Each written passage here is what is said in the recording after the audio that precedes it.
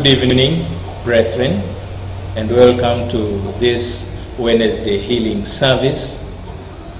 Join us so that we can pray together and learn the Word of God. Let us pray. Our Father, in Jesus' name, we bow before you in humility this evening to thank you and to glorify your name. We honor you, we praise you. This evening, Lord, as we bring our needs and petitions to you, as we come that we may present those who are sick to you, as we hear a word of encouragement that you gave your servant, so that, Lord, we may use the same words to feel encouraged. May you speak to us in a language we understand. May you teach us. May you remind us that you are always there for us, despite the situations. Guide us and teach us. May you hear us. For we pray in Jesus' name. Amen. Today we learn from Genesis. As we come to learn about healing, we think a lot about healing in matters of physical illness, and we forget there is also spiritual and psychological illness which we need to bring to the Lord.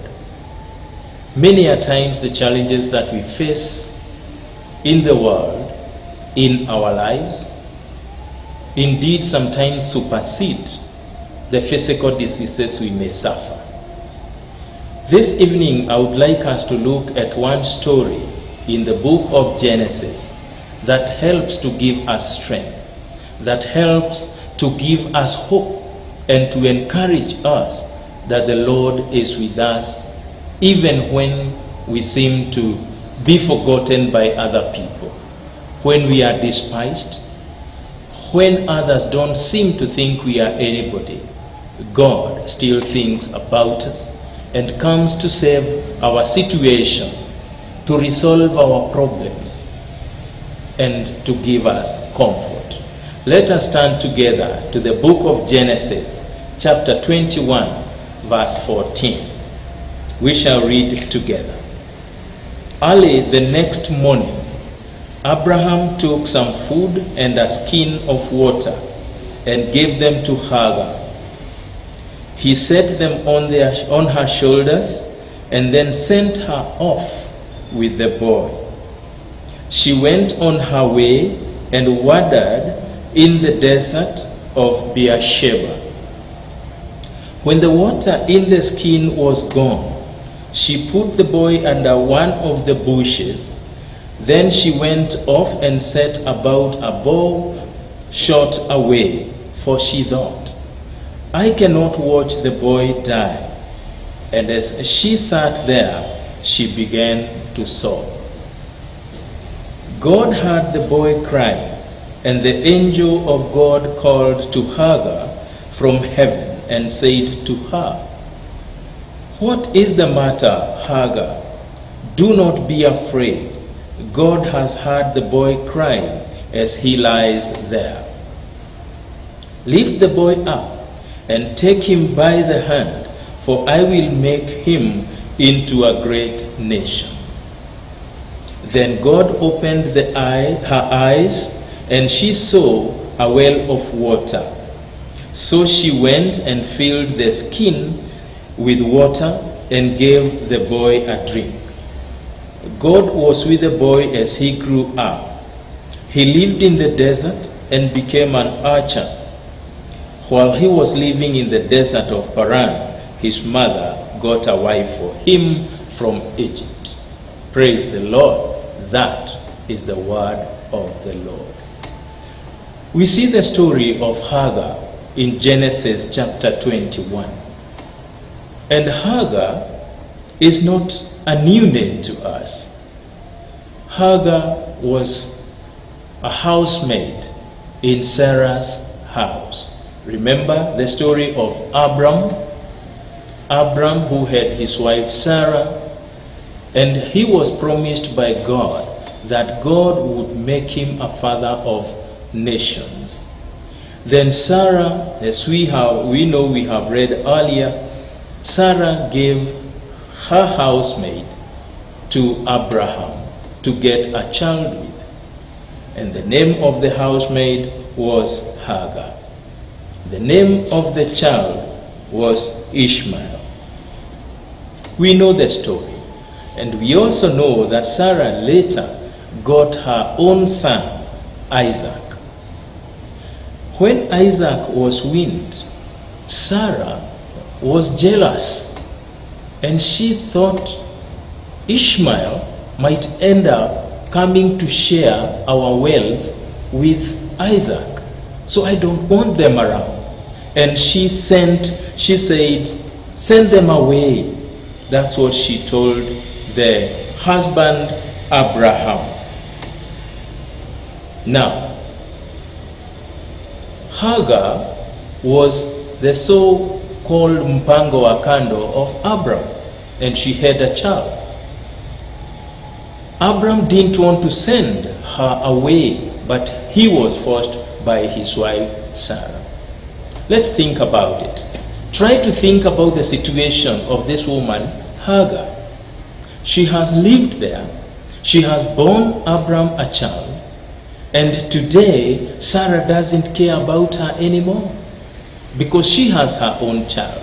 And so she's kicked out.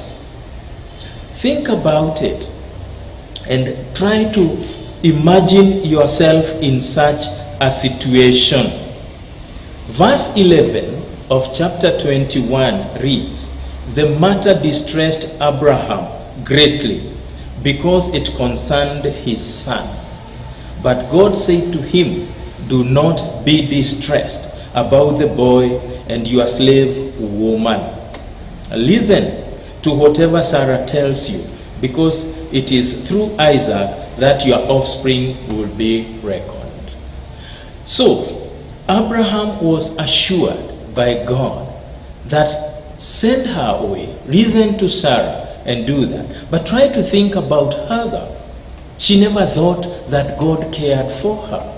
She never thought that Abraham cared for her, because all she could see was hatred. Verse 14, early the next morning. It means that when Abraham could not sleep, in the wee hours of the night, he came up and called the slave woman Hagar early in the morning. And what did he do? He took some food, we don't know the quantity of that food. He took some food and a skin of water and gave them to Hagar. He set them on her shoulders and then sent her off with the boy. Sent her off into the desert. She didn't know where she was going. Her fate was sealed. She had to leave the home. And he sent her off with only a little food, a skinful of water, and her 13-year-old boy. They were sent off. And as they were going, in verse 15, when the water in the skin was gone, she put the boy under one of the bushes. That is after wandering in the desert. One who is wandering in some place means that they do not know the direction of wherever they are going. They do not have a destination where they are going. So they continue wandering, moving round and round. And the water got finished. And when the water was finished, she put the boy under one of the bushes, because that's the only place that was a bit cool. And here is the boy. You can imagine the boy staggering in the desert because he's thirsty, because the food is finished, because the water is finished. And the only thing she can do is put him under the bush. It was a sorry situation. It was a distressing situation. It was a difficult one for Hagar. But she had to do it because she was banished from Abraham's home. And she put the boy under the bush and said, I cannot watch the boy die. And as she sat there, she began to sob. Sobbing, crying quietly, shedding tears quietly, the racking noises from the chest cry. Think about it. Sobbing, because the boy will definitely die. But then, just as she was sobbing, God heard the boy crying. So as Hagar was sobbing, the boy was crying. And God from heaven looked down and heard the child. He heard the boy crying, and the angel of God called to Hagar. Help was on the way for Hagar.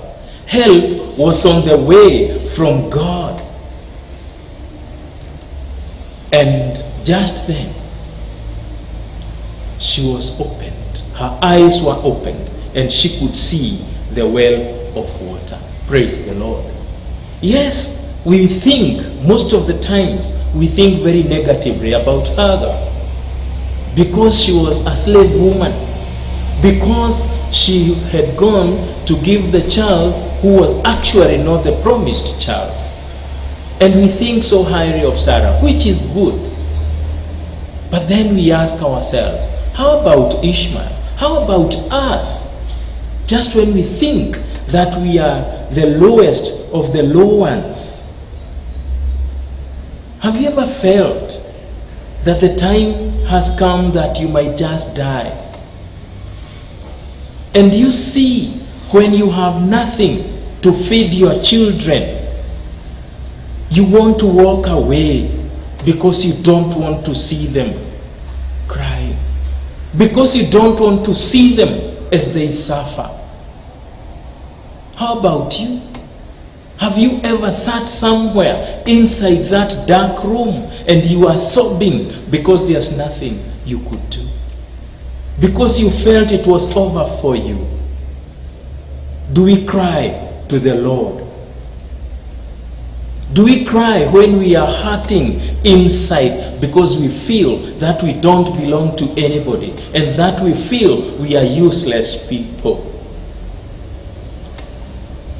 Many a times, when people are feeling distressed, when people are wandering in their problems, when people are suffering in their homes with their sick ones, when cancer has struck, when COVID-19 has struck, when diabetes, when hypertension, and mention all those conditions come, and you go to the doctor and the doctor says, sorry, you've got to use this medication all your life. And you go into that dark room and you're sobbing and you're crying because you think it is over. When you, as a wife, your husband goes astray and you get into that dark room and you're sobbing alone, you don't want to watch the marriage die. And so you go and close yourself in a room and start sobbing. When your child is also suffering under the shade and comes home drunk and you're sobbing in that room, you don't want to lose your children. Whom do you confide in? Whom do you cry to? Some of us will cry to God and leave it all to God and say, God, take over. But some of us will cry to relatives, and the relatives will say, look at him, look at her. They can do anything. After all, they don't help us. Let them be. And some are chaste. Some people, some women have been widowed, and instead of getting help, They are kicked out of the homes and they go wandering in different places, just like Hagar. Some of us will seek solace in the occult. Some of us will go to the witch doctors. Some of us will go to the so-called pastors who are actually not preaching the word of God, but preaching their own word. Some of us will run away to alcohol and drugs. But where do we go? Where do we go from here? When the disease strikes, where do we go? Where do we give our children? When we put them under the shade, whom do we call? And I tell you, brothers and sisters, let us call on the name of the Lord, because He is the one who can do it for us. Verse 17 is clear that God heard the boy crying. God hears our cry. God knows us. God knows what is going through our hearts. God knows what is going through our minds. God knows what is going through our lives. And He can hear us.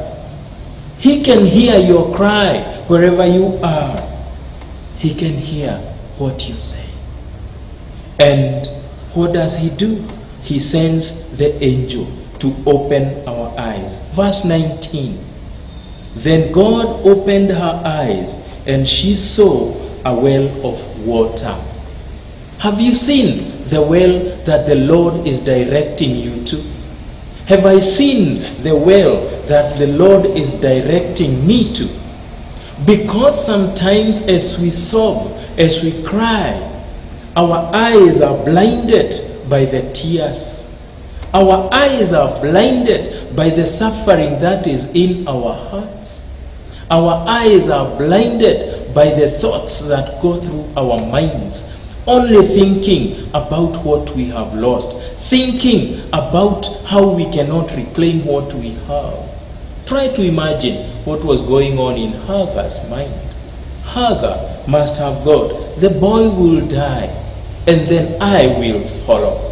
But she was more concerned about the boy, and she kept him away. Brothers and sisters, do you have a similar situation? Do you have a situation where you are putting your children away so that you don't see them die?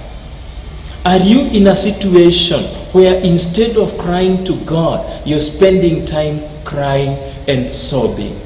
It is normal, it is human, it is what goes in our hearts.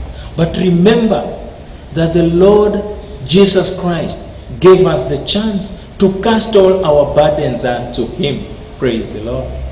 Yes, we cast the problems to Him.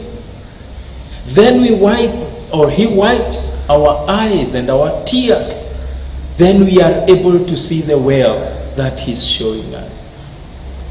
This evening, the promise of God is real. The promise of God as to what He will give us and what He will do for us is real. We have just read what Abraham was told by God. Abraham was told that I'll also make this boy a great nation because he's your child. He's your son. So even for you, you share the promise of God, that God hears you, that God hears when you call, God hears when you cry, and He knows your name. He knows you by name. He knew Ishmael by name because Ishmael was the son of Abraham. Even for us, He knows our names. He knows your name. So when you cry, He will say, yes, that's my daughter. That's my daughter. I'll send my angel to my daughter to rescue her. I will send my angel to that son of mine to rescue him. Praise the Lord. This evening, feel encouraged. Are you at a point of losing hope? Are you at a point that you have lost hope and you feel like your children will die? Remember that woman who sold her children in Kenya just recently? Remember the one who threw her children into the river and she followed? Because she gave up. Let us not give up. Let us continue calling on the name of the Lord, for he will do it for us. This evening, may it be a different day for all of us. May it be a day that we shall spend time not just giving our problems to the friends that we have, not to the relatives. Let us go to that quiet room and call on the name of the Lord. Whatever you're suffering from, whatever desert you are wandering in, whatever desert is in your heart or your mind and your life and your marriage, the Lord is showing you the well this evening. May it be so for you. May it be in such a way that you will later say that, yes, the Lord is with me. Listen to what he says in verse 20. God was with the boy as he grew up. He lived in the desert and became an archer. While he was living in the desert of Paran, his mother got a wife for him from Egypt. Now, then we see that God's promises were fulfilled. And I want to say to you, I want to say to all of us that God will fulfill the promises he has made. He says, call unto me, and I'll show you great and mighty things that you do not know. Even this time, when we are fighting COVID-19, even at this time, when the scientists are working, call upon the name of the Lord for healing upon those who are sick. Even this time when cancer is ravaging the country and we seem to have forgotten because there is COVID-19, let us call on the name of the Lord. He will hear us. He will fulfill what he has promised. If he said he would make Ishmael, who really was not the promised child, if he said he would multiply him, how about us who are children of the promise? You and I are children of the promise, and he will fulfill what he has said. He will fulfill what he has promised. I ask that we bow together, call on the name of the Lord, and instead of sobbing, speak with the Lord. Call on his name. Mention the challenges we have. Is it water we need? Is it food that we need? Are we in a desperate situation? Then he will do it for us. Let us pray. Our dear Heavenly Father, we can see that the Lord was with Ishmael, who was not the promised child. Isaac was the promised child, yet God was with Hagar because of Abraham's son. We too are the children of God. We too are children of Abraham, the children of promise. But the devil comes to kill and destroy. And the devil comes into our marriages. The devil comes into our lives. The devil comes into our businesses. Who else can we turn to? Where would I go but to the Lord? That's where I urge that we go this evening. As we bow, as we kneel, as we call on the name of the Lord, let us believe that he is with us. Let us praise him for what he will do. Let us glorify him for what he will do. And in your life, you will see the well. It is my prayer that the Lord opens your eyes so that you see the well that will water your marriage this evening. That the Lord opens your eyes to see the well that will water your family this evening. That will feed your family this evening. May you see the well that will water your business this evening. And you will prosper. you will also hearken to the voice of the Lord. You will be and continue being a child of the promise. For this we pray in Jesus' name. Amen. May God bless you. May you see the well. Amen. Oh,